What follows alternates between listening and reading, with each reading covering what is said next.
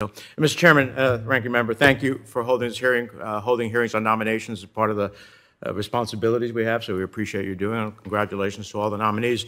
Mr. Mora, what would you consider the biggest challenge we have in the Western Hemisphere today?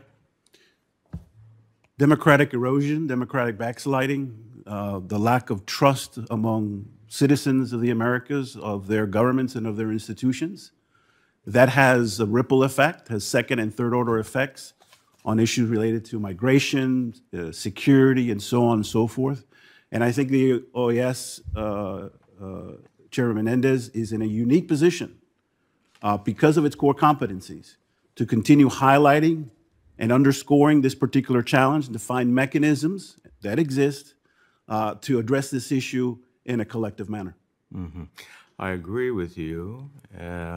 Probably more so than ever before. We have 3 now dictatorships in the Western Hemisphere, where we only had 1 in Cuba. Venezuela, we talk about the migration of Ukrainians. There are 5 million Venezuelans that have fled Maduro and Venezuela.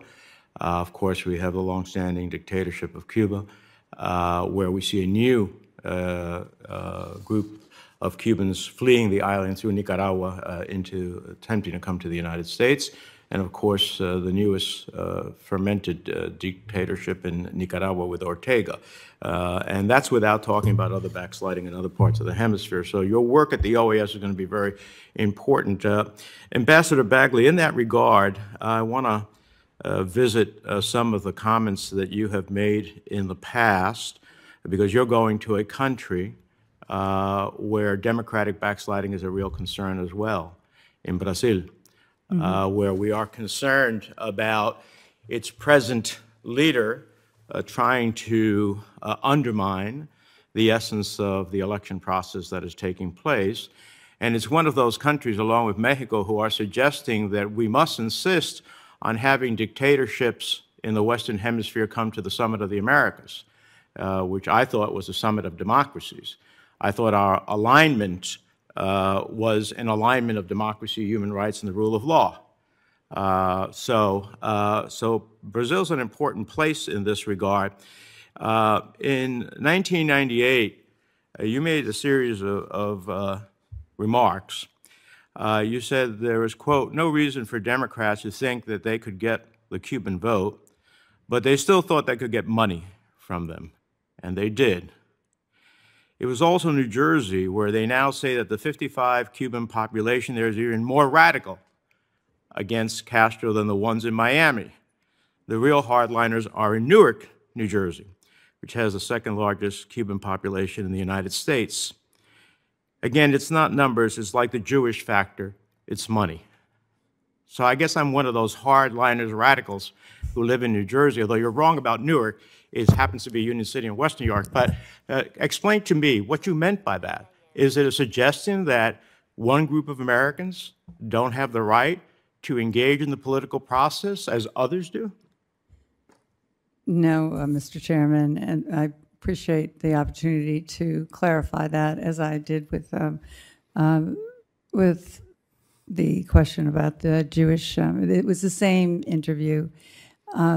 It was, again, a poor choice of words. I'm very sorry that we ever had the interview. It didn't really make sense to do. It was an oral history, but it certainly does not reflect my views on Jewish Americans or Cuban Americans or anyone else. I absolutely strongly support the right of Jewish Americans, Cuban Americans, Irish Americans, all Americans to be part of the political process, to be politically active, to raise money, give money to those that they support, as I have done myself. So it was, again, a poor choice of words. And I did say, they say, because I had heard this from someone in New Jersey. That was the only thing. I did not have a particular President Trump view. is famous for saying they say. Yeah, I don't know who the but they that's are, not me. But they say. I know. And so words, especially for those who are going to be ambassadors of the United States to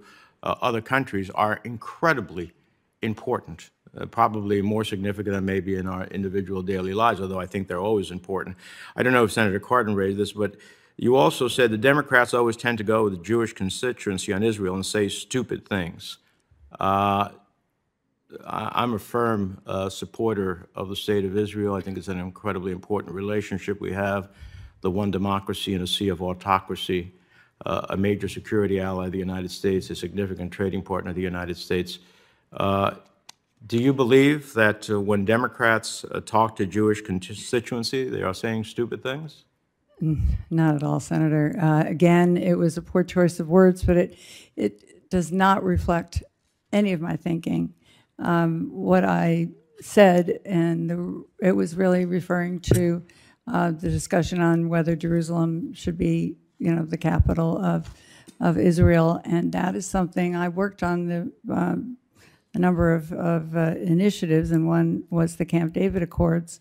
We negotiated for Palestinian autonomy, and one of the holy grail was Jerusalem, and the idea was that the concept, which has gone through all administrations until President Trump's administration, that we keep Jerusalem as part of the overall negotiations over the two-state solution. So that's that. It was, as I say, it was a stupid thing to say. It was, and I regret those comments, and they absolutely don't reflect my thinking on any of these issues, or on Jewish Americans or Cuban Americans. I've worked with both politically. I've worked with, from the NDI, I've been on the board for over 30 years.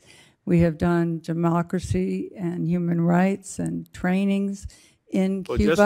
Just as you had at one period of time the right, and as any citizen had, to lobby to change our policy towards Cuba, Cuban Americans have the right to lobby and exercise their view of what our policy should be as well. Absolutely. I have some other questions, but I want to let Senator Schumer. Absolutely. Thank you, Senator. I totally agree with that. Thank you.